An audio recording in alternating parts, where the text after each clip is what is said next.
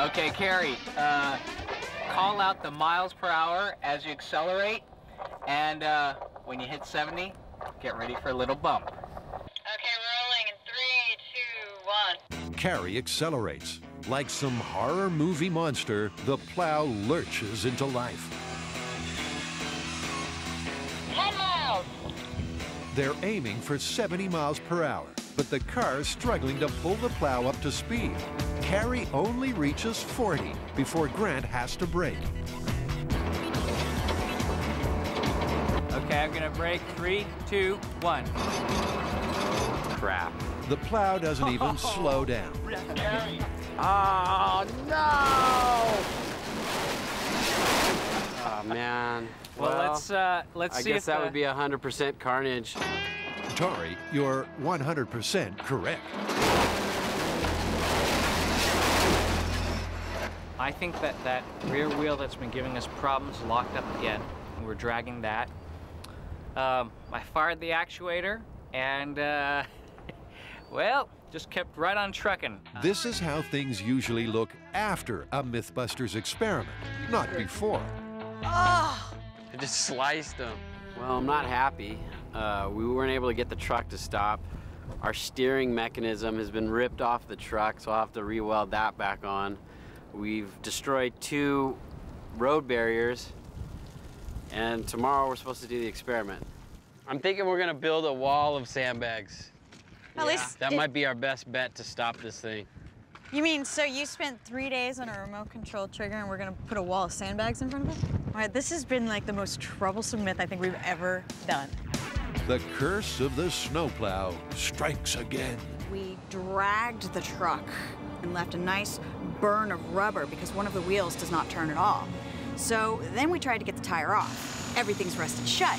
So Tori had to make this giant lug wrench, and then there was another tire behind that. So they just cut it off. Then it turns out that the entire truck sank to one side. And that was before the brakes failed. Hold on. Aren't we supposed to be busting a myth here? Can a snowplow blow a car off the road? So far, what they do know is that the pressure needed to flip their chosen vehicle is 0.21 pounds per square inch. But when Carrie tested her air pressure gauge, not even Jamie's truck could push anywhere near that much. Desperate times call for desperate measures. This snowplow is kicking our butts. There's no way we're gonna have time to test to see how much wind the regular plow is pushing. Okay, well, I say to save time, from here on out, we build the largest plow we possibly can. I mean, something ridiculously large that's, you know, as tall as a cab, but still drivable on the road. If that can't flip it, nothing will. Way to cut to the chase. I like it. Let's do that. The plow's been behaving like Frankenstein's monster. Now it's starting to look like it, too. They weld a steel frame to the existing plow and attach sheets of plywood.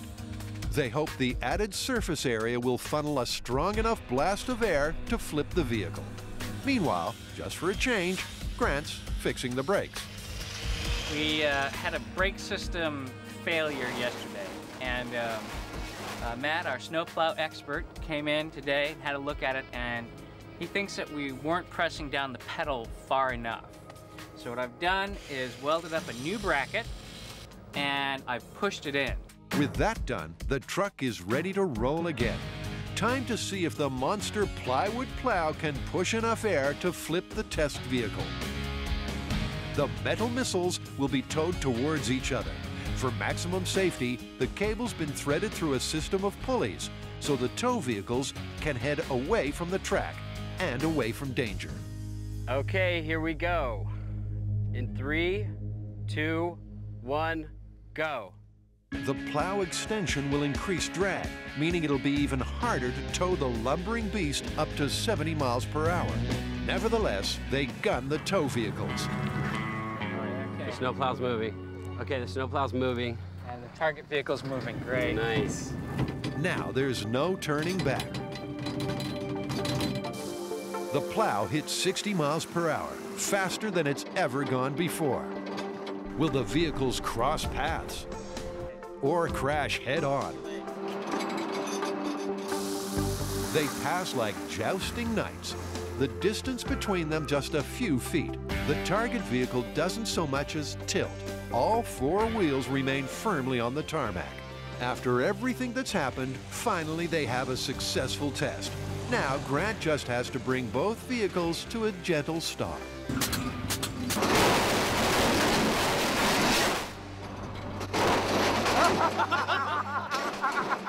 Okay, total devastation. This looks like a bad thing, but it really isn't. Because why is it not a bad thing? I'll tell you why. We have the snowplow driving at top speed, going across the road here, and the car passed it and it didn't get blown off the road. So we show that you cannot blow a car off the road with a snowplow. The superplow is nothing but smashed plywood and twisted metal. It looks like urban destruction. I bet this is gonna be a really good shot. Oh yes, Gary, it is. The brakes obviously failed again. Or did they? Grant's got a confession. Forgot to activate the brake. You didn't activate the brakes! Well, I activated it after crashing into the barrier. See, I knew there was something up because that went right through. Yeah, well, That was cool. Yeah, I think that's why my snowplow looks like that. Oh, damn. yeah. Strangely enough, no one appears too upset. I'm glad Grant didn't hit the brakes, because there's nothing better than seeing that truck destroyed because it's given us so many problems. I'm happy. What is this?